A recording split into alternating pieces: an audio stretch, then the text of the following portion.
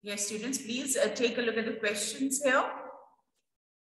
Once again, good morning to the students of class 12th B. Still waiting for the students to join. I guess because of the very cold weather, you people are thinking about whether to join the classes or not.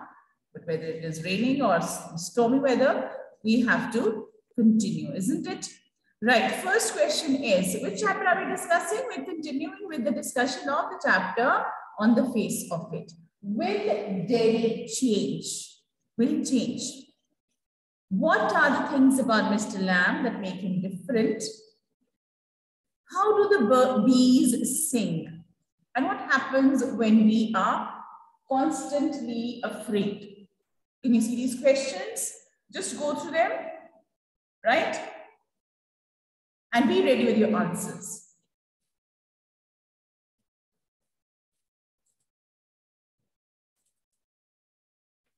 Yes, now can you tell me, will Delhi change according to you all? Will Delhi change? He has come across a very positive person, that is Mr. Lamb, and he's very different from the people that he's been meeting in his life. People who have always been staring at him, they've been whispering about him, they've been talking about him, like in his absence, concerned about his future, talking about his burnt face. Do you think Delhi will change when he'll meet someone so positive as Mr. Lamb? Yes, you can raise your hand. I can unmute you and you can give me the answer. Do you want to? No, ma'am. How can you say such a thing? We can't. Yes, who will give me the answer? Come on, let's hear you all speak today. Will Delhi change? What are the things that make Mr. Lamb different? Which question? Any one question you want to answer, please raise your hand and answer. Are you there, class? Are you there, students? Are you listening? Yes, Akriti, would you like to answer? Tanisha, Pia, are you there? Yes, Akriti, would you like to answer? I'll unmute you, you can speak.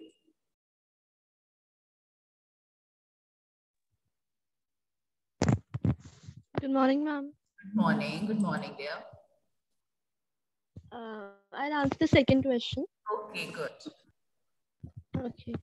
Mr. Lamb is a person with very optimistic approach towards life. How he deals with things may sound strange to other people. He doesn't self-indulge in himself in self-pity. Instead, looks towards the things that are positive in his life. Yes, and that is what makes it so different. And different. Yes, very good, very good. It's so nice to hear your voice after so long. So you can mute yourself. Thank you, Akriti. Anybody else would like to say, how do the bees sing? How do the bees sing? Anybody would like to give the answer? Ruchika, would you like to speak? Tanisha? Yes? Pulkit would like to give the answer? What about Maulik? Yeah, Bhavneet. Yes? Here, would you like to answer? Let's hear you today. Yes, are you there here? Just raise your hand if you can hear me. Maulik? Yes? Maulik is there or not? Bhavneet? No, we're not there only, are we? Where are we then? Sanvinder? Very strange. Yes, who's there listening to me? Manpreet, are you there? Yes, who's going to speak? Yes, ma'am, Sanvinder. Okay, Sanvinder, very nice. How are you? Fine, ma'am. Right, I've written these questions on the board. Any one question you would like to answer? Can you answer, how do the bees sing? How do the bees sing? Right? So we know Mr. Lamb has a very nice garden in his house and he takes care of the apples. He's also there looking after the bees. And then he tells Derry, for him, the bees don't buzz. They sing. Why is it So why does he say that? Yes? It's because of the environment around him. He sees everything in a beautiful way and a positive manner. That's why, right? When we hear the bees, what sound do we hear? We hear the bees buzzing. But he says when you listen to them constantly, that buzzing sound becomes? Music. Yeah, it becomes a humming sound. Humming is I say gungunate, isn't it? You sing to yourself. And so he says the bees don't buzz, they sing. Right. Okay, very nice. Good. Yes, next question is there. That is, what happens when we are constantly afraid? For this, I think so it is, like even if you're not aware of the chapter, yes, here would like to answer? Or Maulik will answer. Quick, who's there listening to me? Who's there in the class right now? Hia, would you like to answer? Yes, Hia? Maulik, are you there? No? Very strange. Where have you all disappeared? Where are my students? That means I should ask you to turn your videos on, and this is what I'm going to do from tomorrow. When you turn your video on, you will join my class. Otherwise, you are there sleeping in your bed, snoring away, isn't it? And not listening to what the teacher has to say. It's very sad. Okay, yes, what happens when we are constantly afraid? Who would like to answer this? Anybody? Raise your hand, please. I'll unmute you. What happens when we are constantly afraid? Yes? You can text me. Any way you want to speak, you can. Give me the answer. Right, Pratham?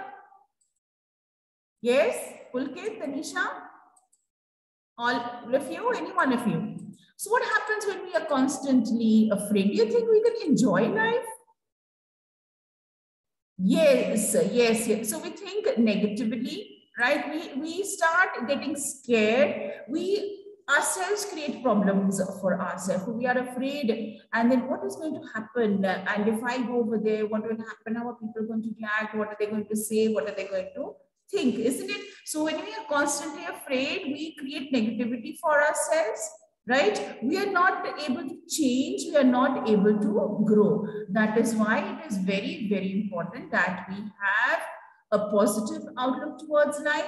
We should face life courageously, bravely. Right now, this is a very small example, just like what I'm doing in the class right now. I've asked you to speak, right? Say whatever comes to your mind. Say what thoughts come to your mind. I'm not here to judge you, and no one is here to judge you, right?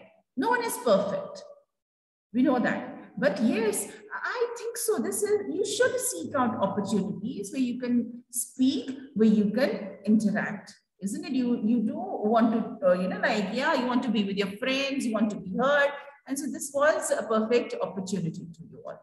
Okay, now, what has happened? What are the things that he's telling? So we have learned very wonderful things from Mr. Lamb. One is he talks about about plants also. Why do we differentiate? Why are we there talking about this is a weed, this is a flower, right? Then he talks about that if we are constantly afraid, we won't be ready to face the world. We think something bad might happen when we step out. But even in the comfort of our home, anything can happen to us. He's given the example of that man and how the picture fell on his head and he died, isn't it? Now, Derry is there talking to Mr. Lamb. He says, you don't know my name and you don't know me. How can you be my friend? Once again, we don't have to know somebody's life history, right? Before we decided I want to make this person a friend. So sometimes you just click with someone. You like the way they talk. You like the way they interact. You like the positivity. You feel you share the common interests, isn't it? So it's not necessary that you should know each and everything about, you're not making his a voter card for him or something like that. You need all his record and record his information, isn't it? Right? So he's talking about that. Yes, here.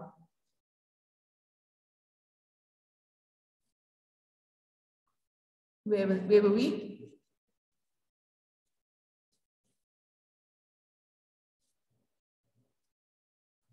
We were reading here only. Yes, right. Let's discuss this also. Yeah, let's start from here.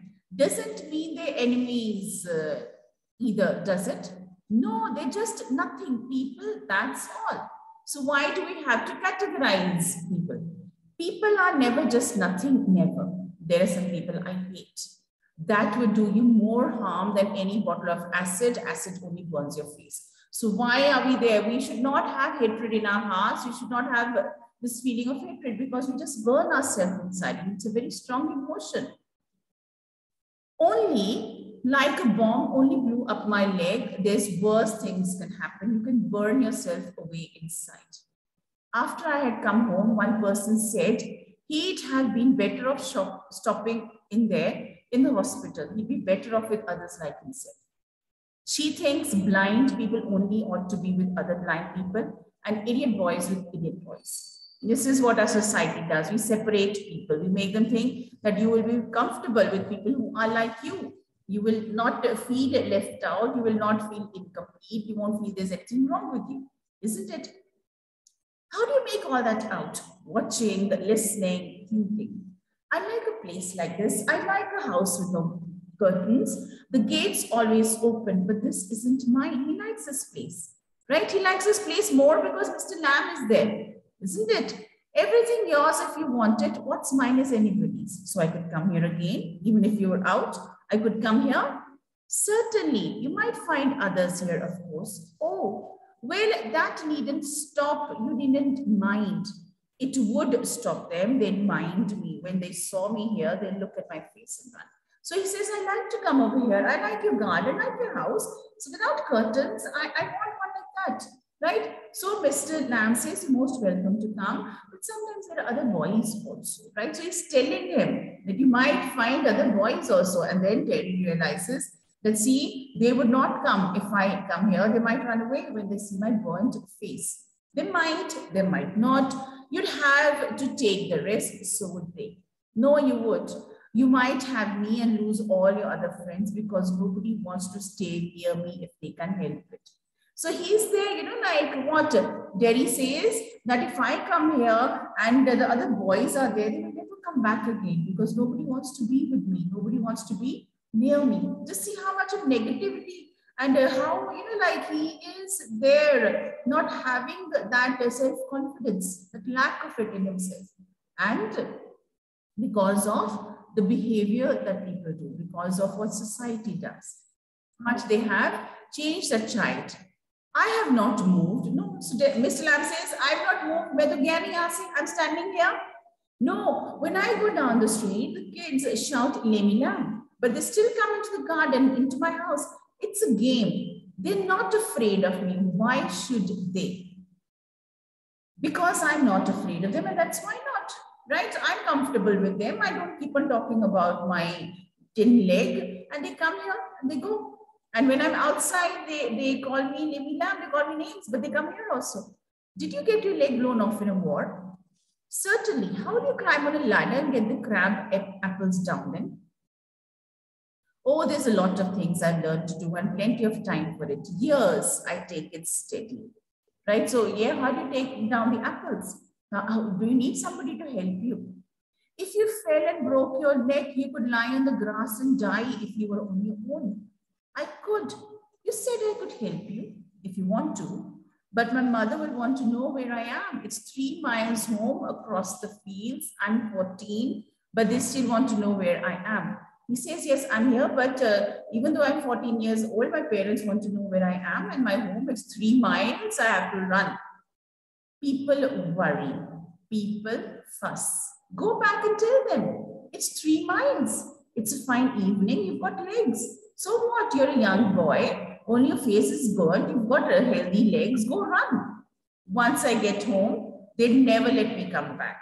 Once you got home, you'd never let yourself come back. Nobody stops you. Once again, it is your wish. You don't want to come here. That is why you'll stay home. Nobody can stop you from coming if you want to. You don't know what I could do. No, only you know that. If I chose. If you chose. I don't know everything. I can't tell you what to do. They tell me. Do you have to agree? I don't know what I want. I want something no one else has got or ever will have. Something just mine, like this garden. I don't know what it is. He says, I really don't know what I want. I want to be away from them. I want to do what I want to. Maybe I want something like this. Maybe I want this garden. You could find out how. Waiting, watching, listening, sitting here or going there. I'll have to see to the bees. So you sit here, decide what you want. I have to take care of the bees. Those other people who come here, do they talk to you? Ask you things? Some do, some don't. I ask them. I like to learn. I don't believe in them. I don't think anybody ever comes. You're all here by yourself and miserable. And no one would care if you were alive or dead, and nobody cares. Now Jerry is thinking, abhi tak nobody has come, right? That means nobody comes to your garden. Is it? So you're just making up all. Nobody would like to come over here and be with you if like people don't like to be around people who are not normal. You think what you please. All right, then tell me some of the names. What are names? Tom, Dick, or Harry? What's in a name? Getting up, I'm off down to the bees. I think you're daft, crazy. Daft is crazy. That's a good excuse. What for? You don't talk sense. Good excuse not to come back. Now you're making an excuse. You're saying, I'm mad, I'm crazy, and you will not come back. Okay? This is your reason for not coming back. And you've got a burned up face, and that's other people's excuse. You're like the others. You like to say things like that. If you don't feel sorry for my face, you're frightened of it. And if you're not frightened of it, you think I'm ugly as a devil. I am a devil, don't you? He shouts, right? So he says that, see, you want to say things like this, okay, that you've got a burned up face and you don't want to come here. This is what you don't feel sorry for me, you're frightened of. That is why you're going away. Mr. Lamb does not reply. He has gone to his bees. No, you don't. I like it here. I'm going, but I'll come back. You see, you wait, I can run. I have a very thin leg. I'll be back. So right now here, it is there. You know, Jerry wants to stay here. He wants to be with Mr. Lamb, but he has to tell his parents, right? He says, even though I'm 14 years old, I'll have to go back and tell them. Jerry runs off, silence the sounds of the garden again. To himself, there, my dears, that's you seem to, you know, we all know, I'll come back. They never do though, not them, never do come back. The garden noises fade. So this is what Mr. Lamb is trying to say. Maybe the boys do come to his garden. When they see him, then they go away. They don't come back. And he's thinking about Jerry also. They'll come here, they'll talk to him, and then they'll take the apples and then they go. Jerry's house.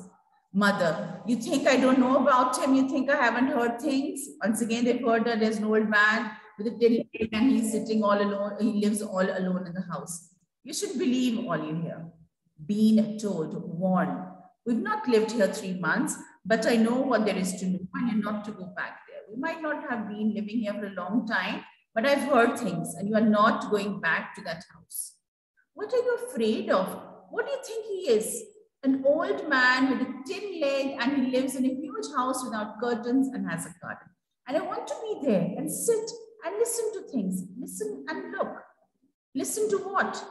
Bees singing, him talking. So his mother is quite worried because she doesn't want him to go over there to Mr. Lamb's house. And what's he got to say to you? Things that matter. Things nobody else has ever said. Things I want to think about. See, summarize it, everything. Mr. Lamb is different from all the people he has met. The way he talks to him, the things he tells him, how he is different. Then you stay here and do your thinking, you're best off here. So she does not want him to go anywhere. You stay at home and do your thinking over here. I hate it here. You can't help the things you say. I forgive you. It's bound to make you feel bad things and say them. I don't blame you. Right? She's once again, she's telling that because of your condition. I don't blame you because of the things that you're saying. It's got nothing to do with my face and what I look like. I don't care about that, and it isn't important. It's what I think and feel and what I want to see and find out and hear. And I'm going back there only to help them with the crab apples. Only to look at things and listen, but I am going. He's like, once again, right? Dairy, he has changed a little bit. He's saying, no, it's got nothing to do with my face, the way I'm thinking, the way I'm behaving. It is because I want to be there. I want to be with Mr. Lamb. At least someone is there who talks to me. Someone is there who is thinking different, right? I like his house. I like his garden. I like being over there. You will stop here. Oh no, because if I don't go back there, I'll never go anywhere in this world again. So bravo, Derry. He's made that decision that right now, if I don't take this step, if I don't go, I might never have the courage to go back again, right? And I want the world, I want it, right? So if you are there thinking all these positive things, if you are there ready to change, the world has to accept that change. Scene 3, Mr. Lamb's garden sound, the noise of a branch shifting, apples thumping down, the branch shifting. Again, so Mr. Lamb is busy plucking the apples. He said he has to because he wants to make jam and jelly. Steady, that's got it. That's it, more apples fall. And again, that's it, and a creak, a crash. The ladder falls back. Mr. Lamb with it. A thump, the branch swishes back, creaks in silence. Derry opens the gate, still panting. So Derry, yes, as promised, he's come back. He ran all the way home to tell his mother, ran all the way back, right, to tell Mr. Lamb that I have come. You see, I came back. You said I wouldn't. And they also said, my family also said, but I came back. I wanted. He stops dead. Silence. Mr. Lamb, Mr. Lamb, it's all right. You feel I'm here. Mr. Lamb, it's all right. I came back, Lammy Lamb. I did come back. Derry begins to weep. So Derry did come back. But what do you think happened to Mr. Lamb? Yes? What happened to Mr. Lamb? He fell down off the ladder while he was plucking apples. Do you think he survived? What do you think about the ending of the play? Yes? Anyone? What about the ending of the play? What happened, do you think?